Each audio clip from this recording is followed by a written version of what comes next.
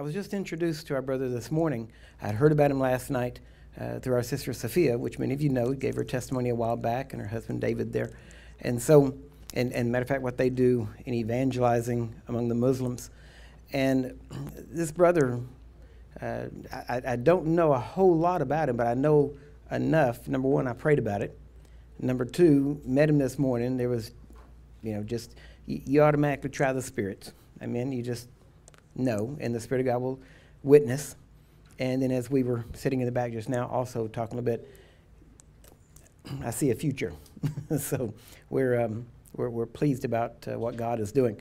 But I want to bring our sister Sophia up, and she will introduce you to our brother and to his testimony, and then I'll be back after that. So there you go, my sister. Give it to you. God bless you. Good to see you. Thank you. Thank you, Pastor Curry Blake. He has graciously opened the opportunity this morning for me to introduce you to a wonderful speaker. Let me tell you what happened this weekend, actually. Are you, first of all, aware that Muslims are having dreams and visions around the world? I'm sure you've heard of that by now.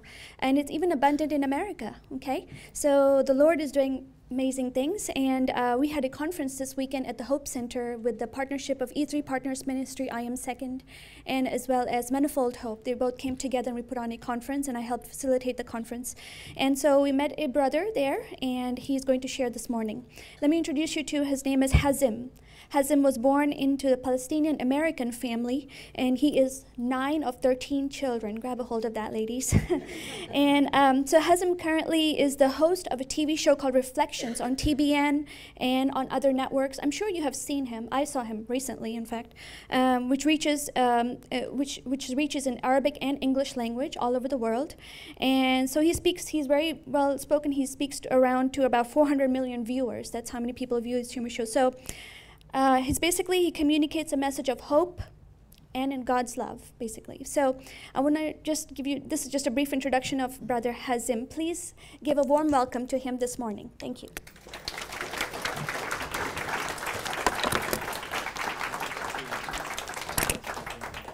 I do have to say, for the sake of not exaggerating, it's a potential viewership of 400 million.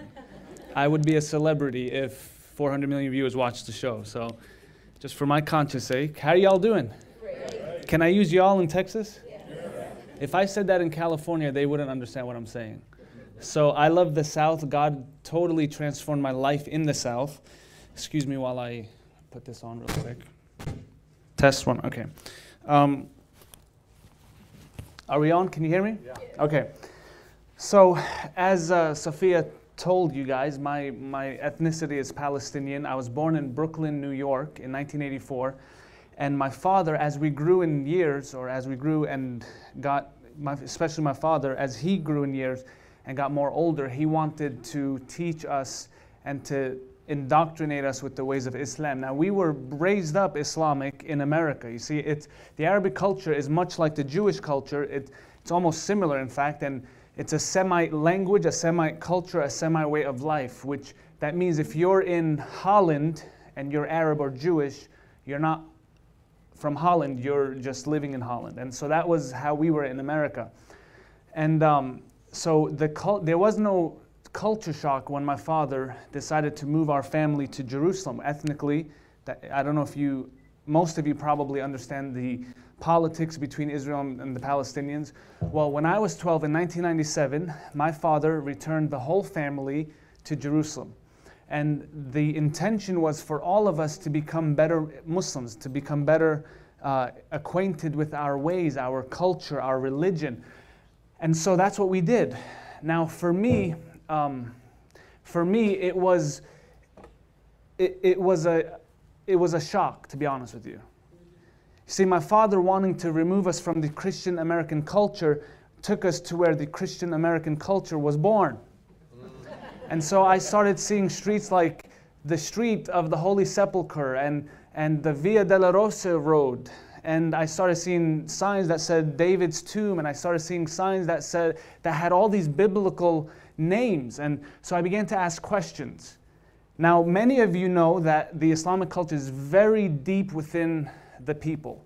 If you know any Muslims, you know if they're true Muslim, you know that that's the case. So for us, it was not even, in fact, sometimes I have to pinch myself and ask myself, am I really preaching? Am I really a Christian? Because it was so far from our radar. My father built a 5-story building before we got to Jerusalem in 1997, and he wanted it to be used as a means of income. So about a year into my journey in Jerusalem, I began to have what I call a crisis of faith. I don't know if you've ever experienced a crisis, but a crisis is when you can't run away from the problem. Wherever you go, it's going to follow you. And even more deep than just a crisis externally, this was a crisis on the inside. Suddenly, I began to doubt and to question the very thing that made up who we were as a people and as a race. You ask any Arab man, what is the glory of the Arab society? And he'll tell you, Islam is the glory of the Arab society, and the Quran is the glorious message that we gave the world. In fact, there are scriptures in the Islamic doctrine that says the Muslim people are the blessing of God to the world. So for me to begin to doubt this, I was in essence doubting who I was as a person. And not only that, I was doubting my family, I was doubting my culture, and I was doubting everything I was taught. It felt like the ground that I was standing on became sinking sand. My question today is, have you ever experienced a crisis in your life? You can't run from it, you just have to wait for it to be over. Right about that time, I began, mind you, giving my heart to Islam and giving my heart to the culture and giving my heart to all of these things. I did my checklist. I prayed. I went to the mosque, the beautiful dome of the rock on the Temple Mount. I've been there many times praying, putting my head on the floor with my father, and that's what we did. You see, when you're seeking God, I call it the checklist. You do your checklist. If you're Jewish, whatever religion you are, you pray, you fast, you read your book. So I was doing that. I was reading the Quran. I was memorizing the verses. I was going to, in fact, I had an Islamic class every day, 6 days a week. I went to a school that was teaching in English, teaching everything that we would have to know to get our diploma and to get our high school education, but we had to have it Islamically. And so for me, at the end of the checklist is where I found myself. Now, can I share something with you? And I'm not knocking any other religion, but do you know the fact that you feel and sense the presence of God is a miracle in and of itself? Yeah. Did you know that today 1.6 billion people will pray 5 times a day? Most of them will pray 5 times a day and will never sense the presence of God. That's right. That's right. And I found myself in this crisis of faith. And about that time, remember the 5-story building my father built before we got there. There came a really nice, sweet-looking blonde lady with her husband, and she knocks on the door, and she had a southern drawl, and she said, "We heard y'all had an apartment. We're looking for one. Do y'all have one?" And it turns out these were Rhema Bible graduate missionaries. And my father, being a good Middle Easterner, he said, "Absolutely, give me your money and move in." And so that was about a little over a year into that journey. And for the next year and a half, I began to meet and get to know the happy people. I call them the happy people. And I wish I could tell you that I was happy for them being happy, but I wasn't. Because I was taught things like the Jews and the Christians are infidels. And I remember it was such an anomaly for me. Did I say that word? Is that an anomaly? I'm glad I didn't say monopoly, right? It was such a curiosity in me. Why are these infidels so nice? And I got to know them, and they would smile, and they loved Jesus, and I thought they were crazy. And so one day, I just fell in love with them so much so that I took my Quran upstairs, and I began to read to them what the Quran and the Islamic religion teaches about infidels and Jews. And, it was probably an awkward moment for them because I was reading them stuff that, I won't even go there this morning. So I was reading to them how they were going to be eternally damned and how God had cursed the Jews and the Christians. In fact, there is a verse in there that says that the Jews and Christians are descendants of apes and pigs. And I know how I'm a jerk, aren't I? Like telling them to their faces, but it was what I had. I loved them. It was from a good place. And they said, Hazem, we'll have this conversation if you will promise one thing. I said, what's that? They said, we will have this conversation if you promise to never tell anybody that we're having this conversation. I looked at them being so macho and I said, trust me, no one will ever know. I'm not trying to start any trouble, you know. And so that conversation lasted that year and a half. And towards the end, I found myself in a church in Jerusalem. First time in my life I ever went to church. Mind you, I'm still in this crisis of faith. A Muslim never goes to bed Muslim and wakes up Christian. It's just, we don't go to church and raise our hand every Sunday. And, you know, that's just not how we do it there. It really is a sacrificial thing to follow the Lord. And so for me, for that season, I remember thinking, okay, if my Christian friends really know God, if what they're telling me is true, then what am I doing facing Mecca truthfully 4 times a day? And it was that struggle on the inside. And remember that checklist I told you about? If you're a sincere seeker with your checklist, most people will never do the checklist. Most people, in fact, are sleeping on this Sunday morning because they're just not interested in it. The vast majority of humanity is just not worried about eternity. And so for me, I was real enough and sincere enough with my own life that when I got to the end of the checklist, I realized something is wrong. Have you ever prayed and when you're praying, the heavens seem like brass and your prayers fall right down, right before you? That's what it felt like. And so I started asking difficult questions. I started asking, why are we supposed to dislike a certain group of people, and why, when they're so nice? I found out real quick that I was asking difficult questions nobody wanted to be asked. So I just internalized it. Finally, I'll fast forward to that church in Jerusalem. They said, Hazem, we're going to McDonald's. Would you like to come? I said, sure. I haven't had a Big Mac in 2.5 years, truthfully. There was only two McDonald's in all of Israel at the time, and one was in Jerusalem, the other one was in the north, in Galilee, or Tel Aviv, I think. And so I said, sure, I'll go to McDonald's. And they said, but we're going to go to church first. So do you have a ride? Or I was a teenager. Plus, I'm not going to even try to get a ride to go to church. Then it just didn't make sense. I said, oh, that's fine. I'll just ride with you guys. So they said, okay. We went to church. They said, you feel free to sit in the car or just meet us back here in about an hour and a half. Well, I said, don't be ridiculous. I'll go inside. This is okay, you know. So for the first time in my life, I went to church. And I went to church. I put on a big, obnoxious coat with a big hoodie so nobody sees me walking in.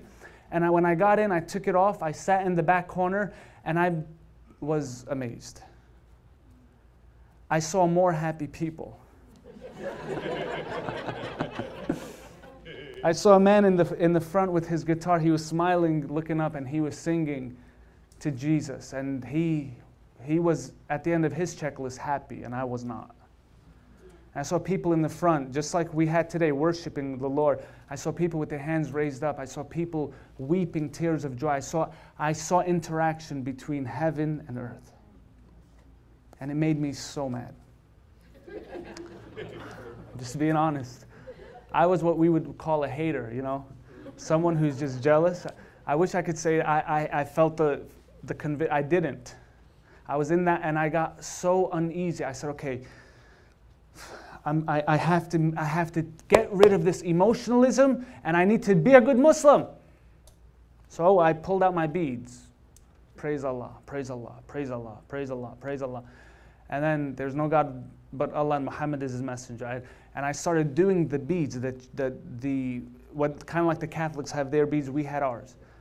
And 20 minutes later, I'm still watching them love Jesus, sing happily, and I'm sitting there with my beads.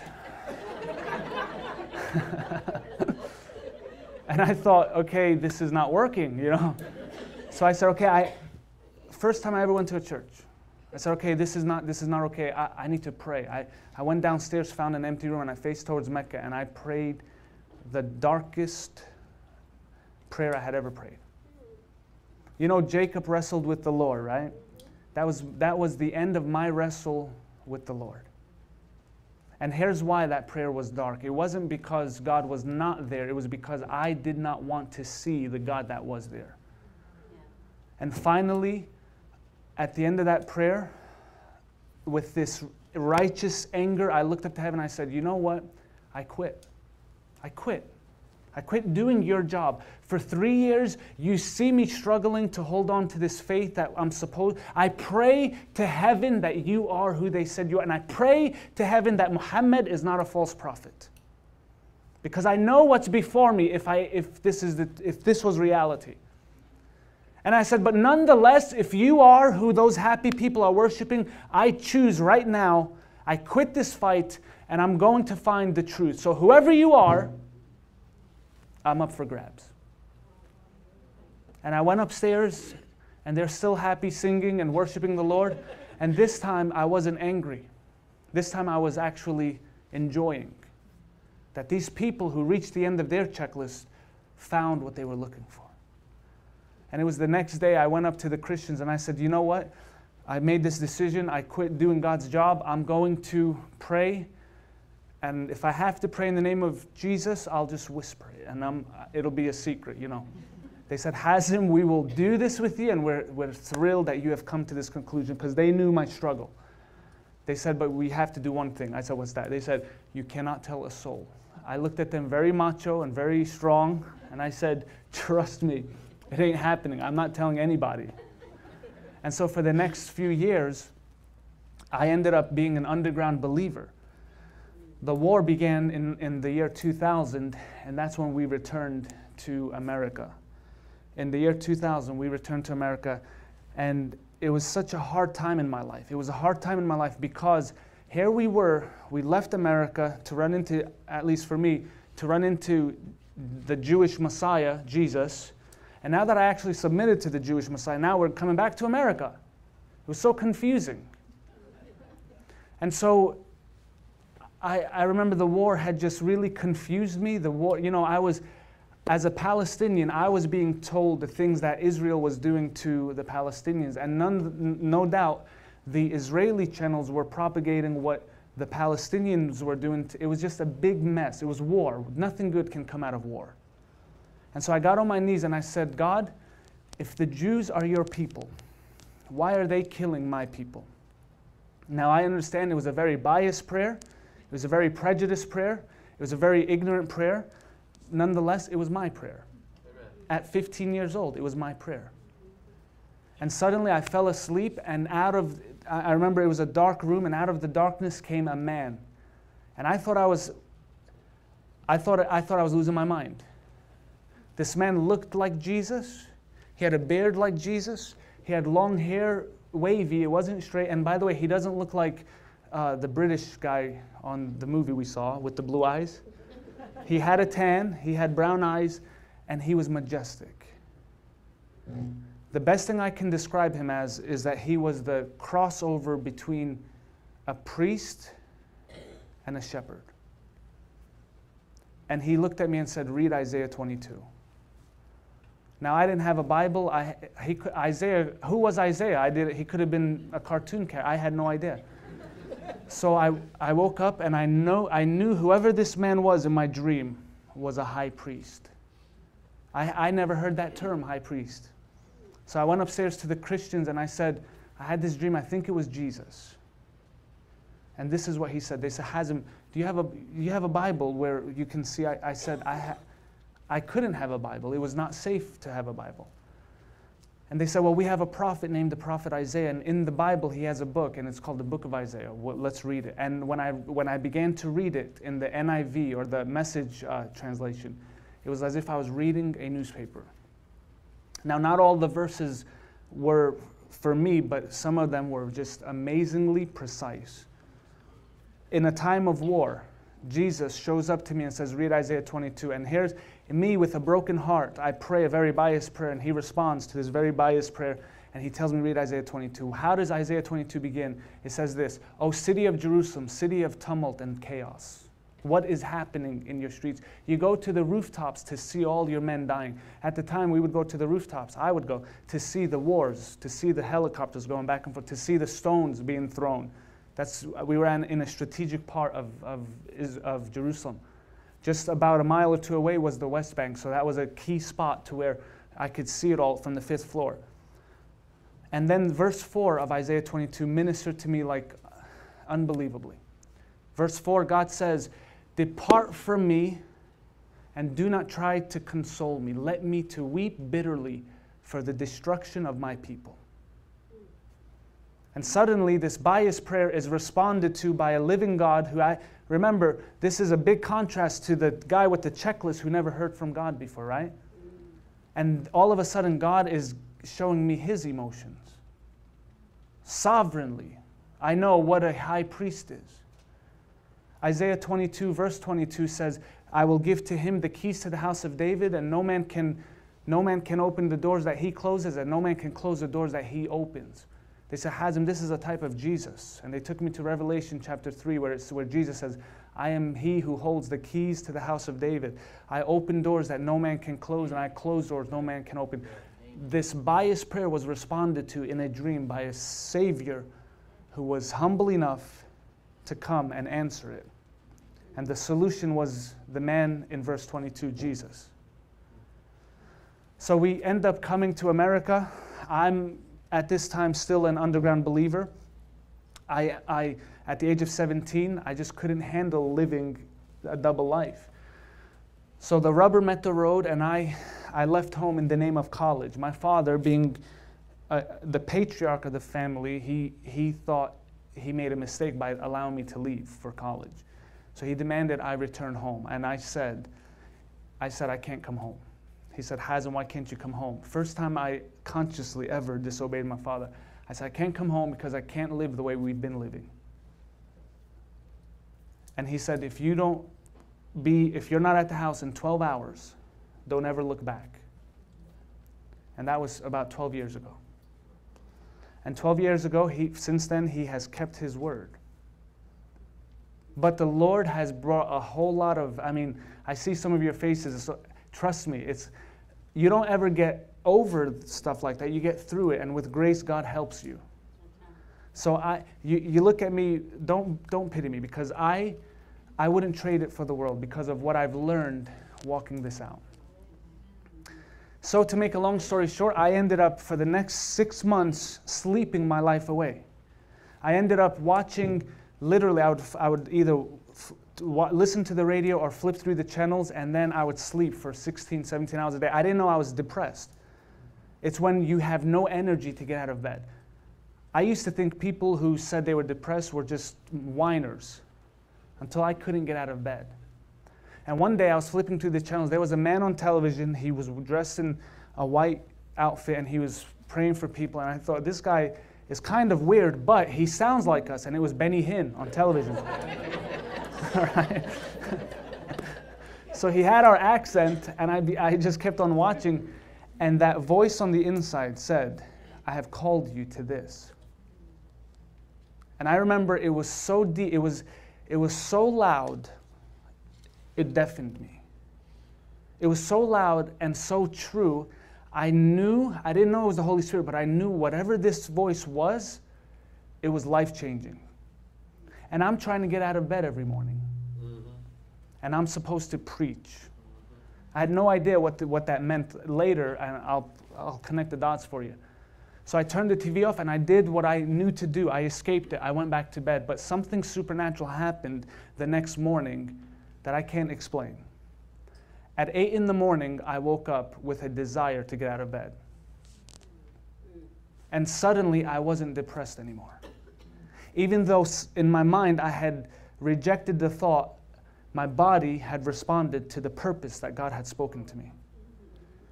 And the details I'll spare you the details, but to make a long story short, I began to get plugged into the local church. I started doing the faithful, boring things that the checklist: pray, fast, watch, keep this submitted to the Lord.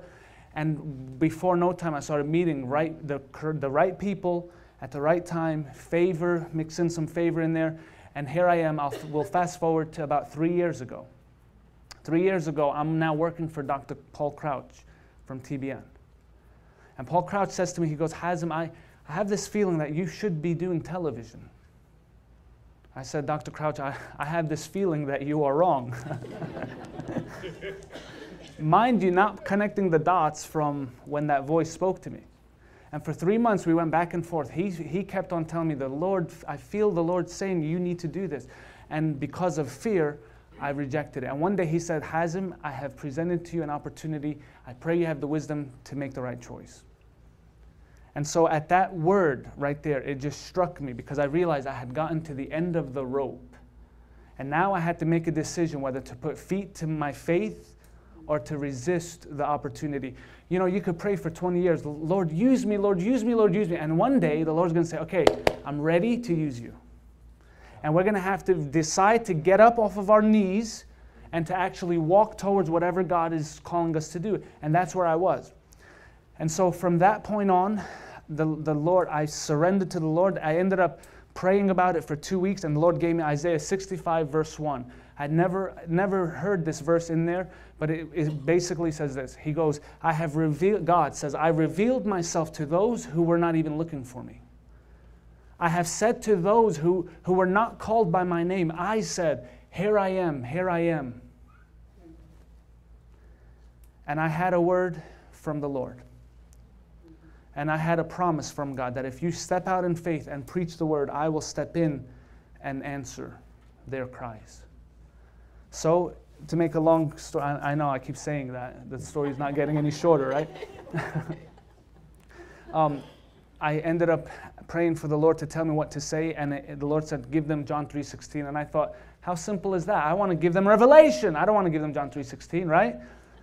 And what I found out because of my obedience to following what I felt in my heart, the Lord started coming through, and I realized that most of the Arab world have never heard of John 3:17 or 3:16. And so now the wisdom of the Lord was that He totally is coming through on this thing. When He gave me Isaiah 65:1, I can show you stories, emails, letters. I even got a few just recently. And here's the thing. We sit in church and we're like, wow, praise the Lord. God connected the dots. So I have called you to this. Remember that word? Now I'm preaching the gospel on television, and I'm kind of like a younger version of that guy I saw on television. The dots connected. Now, that's great here in church. But on the other side of the world, or on the other side of the city, there's other people who don't believe like us who would get agitated at that story. In fact, I have a picture I want to show you. Because of the platform, and because now Reflections airs in 2 languages 23 times a week on 6 different channels, and it's increasing the favor. I'm on Facebook, by the way, so you may have seen this picture. This picture was about a few months ago when all of the craziness in Egypt started happening. They started persecuting the believers. This man right here is burning a Bible. And if you see the police right there, they're just letting it happen. And it seems like they're kind of just encouraging this guy to do this. So I thought, what would I tell that one man? What would I tell him? Because it irked me on the inside that the police are just standing there. Now, I posted on Facebook, I said, you can burn our Bible, but you can never burn Jesus. You can never burn the message. You can burn that paper, but the message will never go away. Now that's if you ask me, that's a pretty awesome statement, right? It wasn't meant to be like an anti-Islamic thing. It was just meant to be, this is what we believe. And because of that one picture, I got an influx of emails and hate mail. And I just got, and I prayed. I said, Lord, why something that simple caused such an uproar? And honestly, I felt intimidated because I'm thinking, I'm just preaching the gospel and they're getting angry because that man, they're not all burning our Bibles, but that man was burning our Bible. And so the Lord took me to John chapter 20. He said, Hazem, this is what it's going to take for people like that man to stop burning the Bible. And for the sake of time, I won't read all of the verses. I'll tell you where I'm reading. Early Sunday morning, while it was still dark, Mary Magdalene came to the tomb and found that the stone had been rolled away. She ran and found Simon Peter and the other disciple. They have taken away the Lord's body out of the tomb. Peter and the other disciple ran to see. Verse 8, then the other disciple went in, he saw and he believed. For until then they hadn't realized that the scripture said he would rise from the dead. Verse 11, Mary was standing outside the tomb crying, and as she wept, she stooped in and looked, and she saw 2 white-robed angels sitting at the head and the foot of the place where Jesus had been lying. Why are you crying? The angels asked her. Because they have taken away my Lord, she replied. And I don't know where they have put him. Have you ever wondered where Jesus was in your situation? Sure. Have you ever wondered where the living Messiah is in your life? No doubt she was in this place. She glanced over her shoulder and saw someone standing there, standing behind her, and it was Jesus, but she did not recognize him. The praise team, you guys can come up real quick. She did not recognize him. Why are you crying? Jesus, red letters. And who are you looking for? Now, isn't it amazing that red letters of Jesus, she's looking for Jesus. He's speaking right to her. Red letters, and she does not recognize him. You see, all over the Muslim world, they say we recognize Jesus, but they don't recognize him. One of the most, for me, one of the most wearisome conversations is when I have to tell my Muslim friends, you don't believe in Jesus.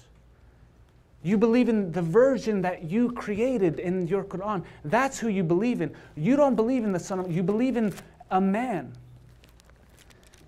It's intriguing to me. Why are you crying? She's looking for Jesus and he's talking to her. Have you ever been looking for Jesus and not recognized that he was right there with you in your situation?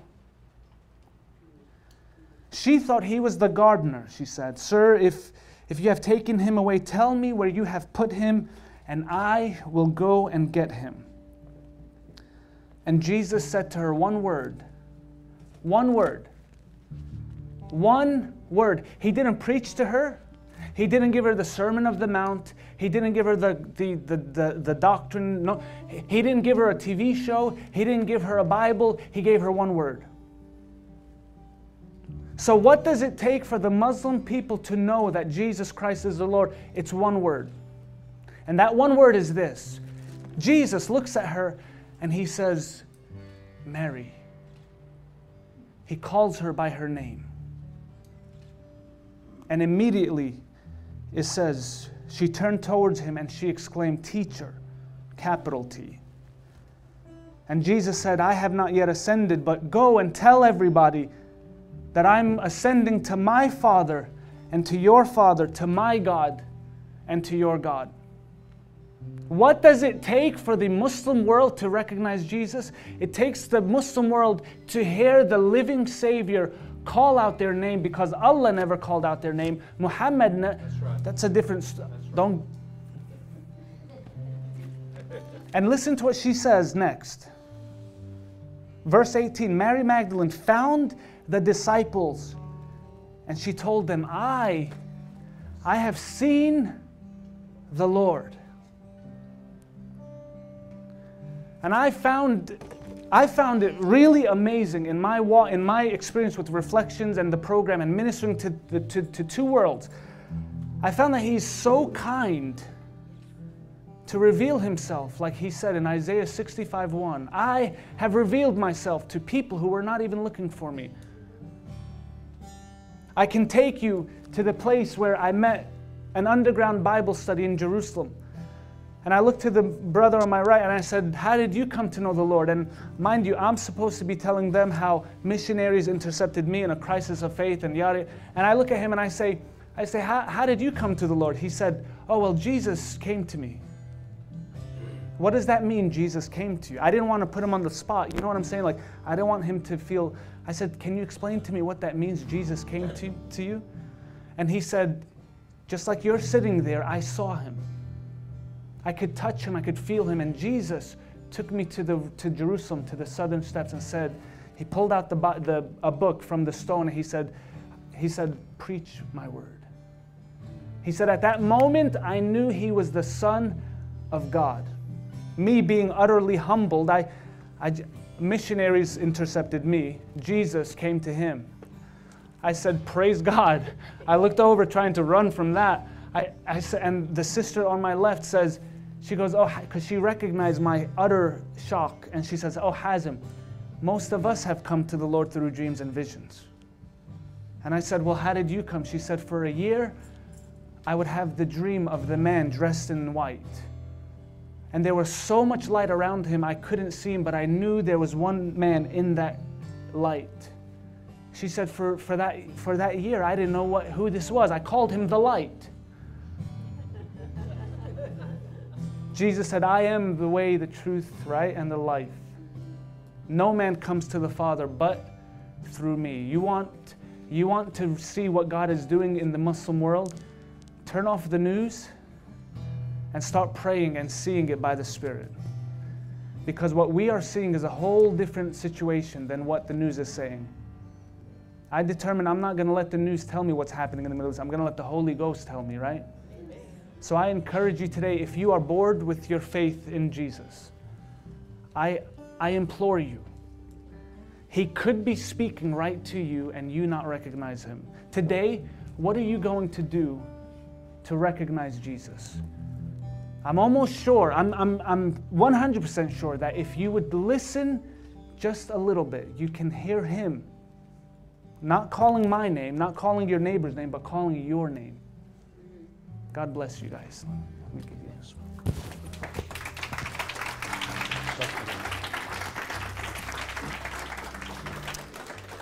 Amen.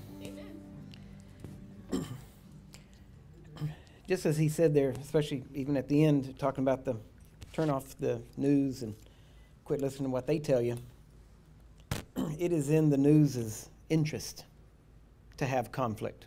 Why? Because if it bleeds, it leads. If there's fighting, if there's bloodshed, it'll make the first story in the news. And the more they can generate that, then the more news they have. When it's a quiet day, it's a bad day for news. And yet that's exactly what we're told to pray for the peace of Jerusalem. It doesn't just say that so that Jerusalem would be quiet and there'd be no fighting in Jerusalem, but it means that it, literally at the very heart that there be peace on earth, goodwill toward men. This, as our brother was speaking, I went back to Isaiah chapter 9, and it stood out to me of what the scripture says, that the people that walked in darkness saw a great light. And that they walked in the shadow of death, and yet their yoke had been broken and all of these things that God had done for them. So there's people here today and that people watching by internet right now around the world.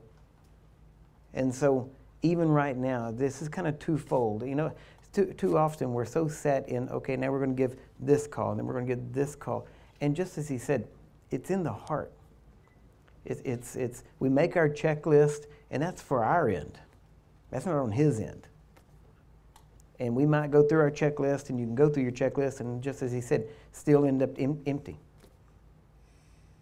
But if you just turn your heart toward God, if you just pour your heart out toward him, there's no set sinner's prayer. It's a sinner's heart that is turned toward God that says, I don't want to be like this anymore. I want you in control of my life. I want to give myself to you. And when you do that, no matter what words you use, God hears and answers. I really have a problem at times the way people will say, well, God doesn't hear this and he doesn't hear that. And, he does, and there is some truth at times. But what keeps God from hearing, if in anything, is the hardness of your heart.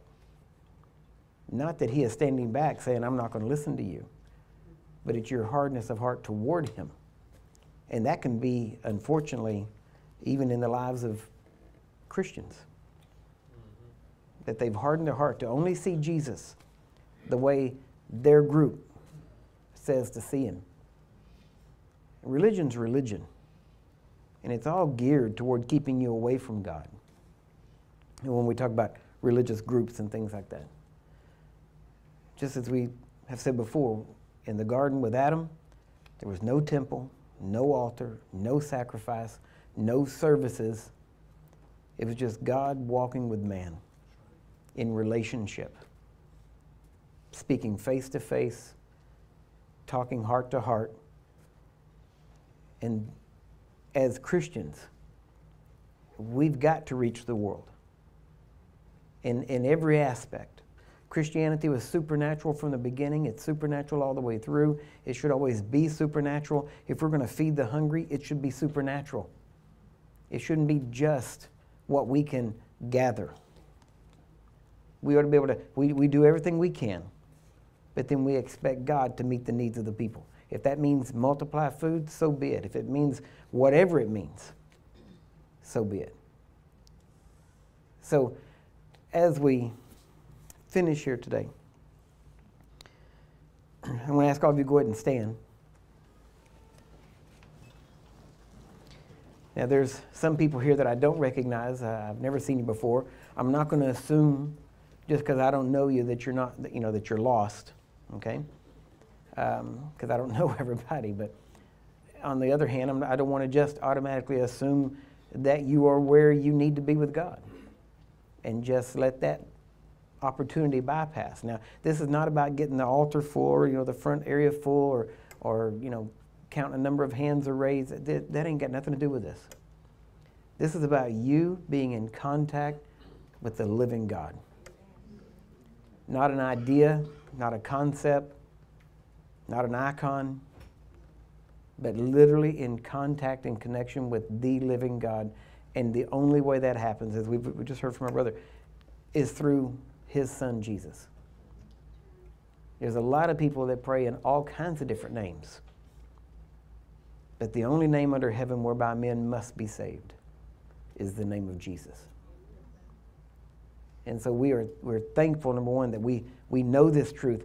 But just as Leonard Ravenhill used to say, nobody has a right to hear the gospel twice until everybody's heard it once.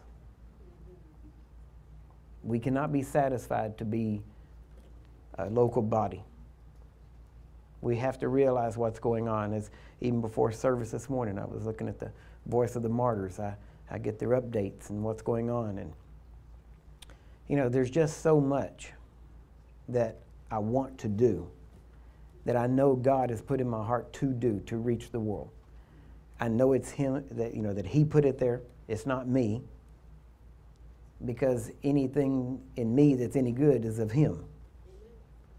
And so I know that what He wants us to do is so amazing that if we looked at it, probably all of us would just scatter and run. Because we'd say, no way, that's too big, it's too much, how can we ever do that? But our job is not to ask how. It's just to ask what. What would you have us do?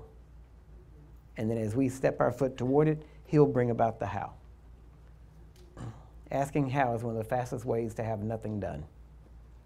Because you'll always judge it according to what you've got or what you think you can do. And you'll limit what God can do. So, right now, I'm going to do a couple of things. I'm going to pray.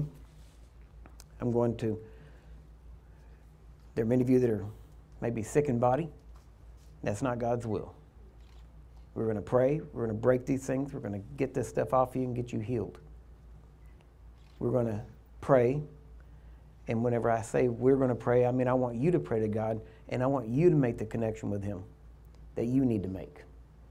Maybe you're tight with God. Maybe you're walking with Him. I mean, you hadn't missed a step. Maybe everything's great. Maybe you're more spiritual today than you've ever been in your life.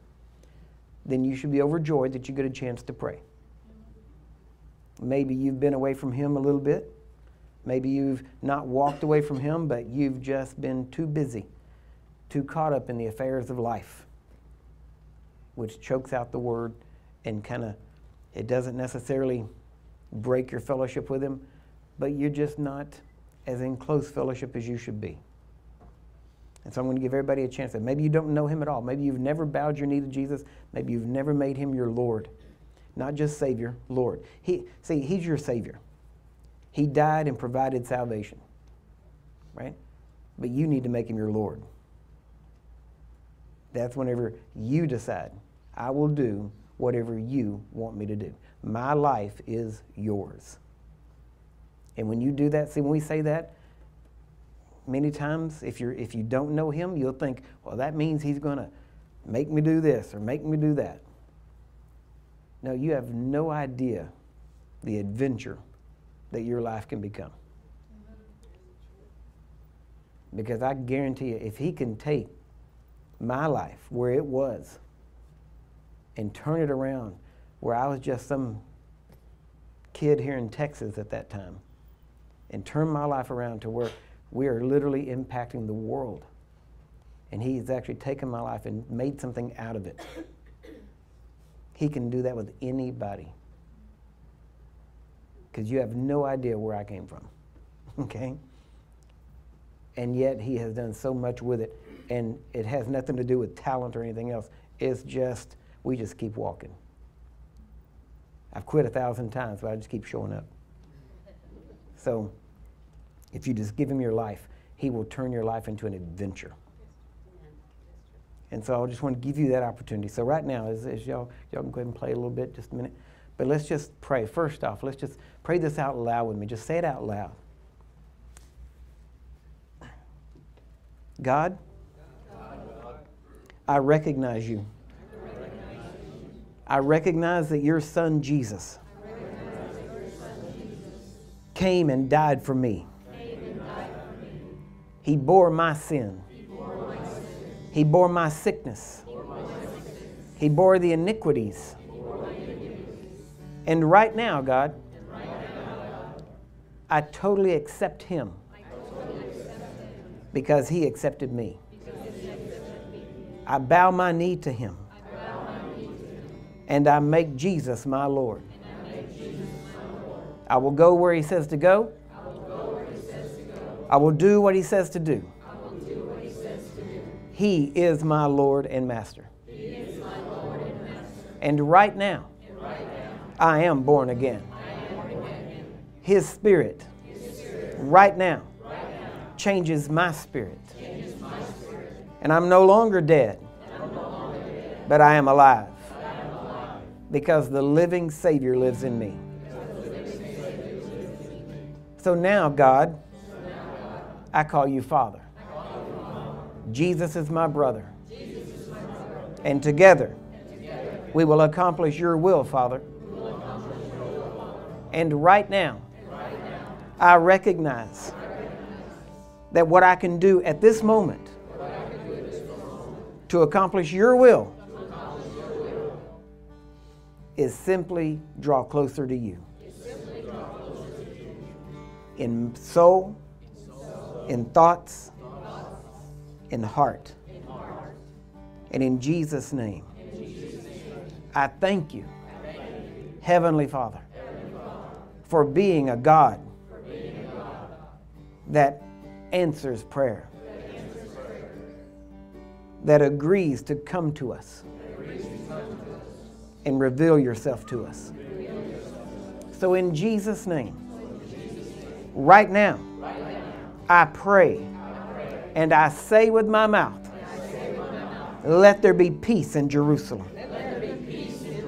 Let the Son of Peace dwell there. And Father, we thank you. And we give you great praise and honor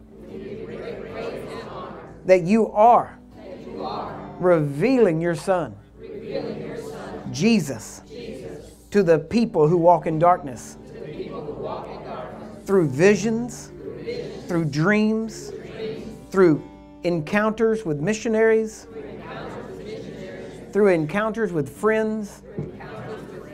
But you are revealing Jesus to people who need him. And we say, let it increase. Let your Spirit flow through every people, every nation, every tribe, everywhere throughout this world. And Father, we thank you that you will use us to cause this to happen. So in Jesus' name, we give you honor. And we say that the knowledge of the glory of the Lord will flood this earth. And your kingdom will be established and advanced, and every knee shall bow and every tongue confess that Jesus Christ is Lord. So right now, in Jesus' name, I say, you bore my sickness, so I must be healed. And I thank you for it. So be it. Amen. And right now, I just speak to you, whether you're here locally or by internet. The Spirit of God, the Word of God is not bound by location. It's not bound by distance. And I say right now, in the name of Jesus, I set you free. By the name of Jesus, by those stripes that was bore for you. You are healed, delivered, set free, born again, filled with the Spirit of God. And I say right now, sickness and disease, you will hear and obey the voice of the Word of God. You will set these captives free. You will leave them now. Sickness and disease, go and never return. You have no place here. You did not purchase these bodies. They belong to Jesus. And we evict you and command you to go. And right now, in the name of Jesus, shame, fear, guilt, depression, all of these things, you're a liar. You cannot stay in these people. By the Spirit of God, we set them free. And we say now, in Jesus' name, be free now. So be it. Amen. Now begin to do what you could not do before. If you had a problem breathing, breathe. If you had a problem moving around, begin to move. Whatever it was you could not do before. Matter of fact, right now, in the name of Jesus, migraine headaches, I command you to cease. You will go now. I don't care the reason. You have no place here. So go in Jesus' name. Right now. Right now. Complete freedom in Jesus' name. Amen. Amen. Amen. After service, we will be doing the Feeding Jesus outreach. We'll be going downtown. So we will need some help putting the food together and getting everything together. So if you can stay around a little bit afterwards and help us prepare these things, and then we'll pray over them also, then we would encourage you to do so. We definitely want to thank our brother Hazem and brother David and sister Sophia for coming our way this morning, and thank y'all for bringing them our way and letting us know it was God. Okay, so we appreciate that. We look forward to anything we can do. He has a couple of books, one now, one coming out soon, that we'll be carrying on the book table if you want to know more about that. He gave me a copy. You can't have that one. That's mine. But when we get some more, we should have some more in the day or so, so you can get those. And we want to help in this. And there's things, we can talk about these things, but you have to, honestly, you just have to keep things in front of you. And so that you remember these things. And that you remember that this is not it. It is out there. It's not about what we do in here. It's good to come together in fellowship. It's good to come together and be able to, as our brother said, just sing and be happy. That's great. But we have to remember that there are people out there that are not happy. People that are walking in darkness, people that are walking in pain, and the light of Jesus has to shine through us. And he gave a perfect example of what Jesus said, that by your love, people will know that you're my disciple. And that's exactly what he saw in these people. They were happy. They were showing love. They were communicating with each other. That's being a Christian. And so we need to make sure that we let our light shine. Amen? Not just in here. We don't need your light in here. Amen? It needs to be shining out there in the darkness. And so we always want to make sure we are first and foremost a people who just share the heart of God, right? We don't want to be a healing church. We don't want to be a deliverance church. We want to be a church of Jesus. Amen? We want to be His church. We want to be His body and show His light, His life, His love to a world that doesn't have it. Amen? Amen. So, other than that, now, if you do need ministry, you need to come down front, then come on down front. But I will say in Jesus' name, be blessed. You are dismissed.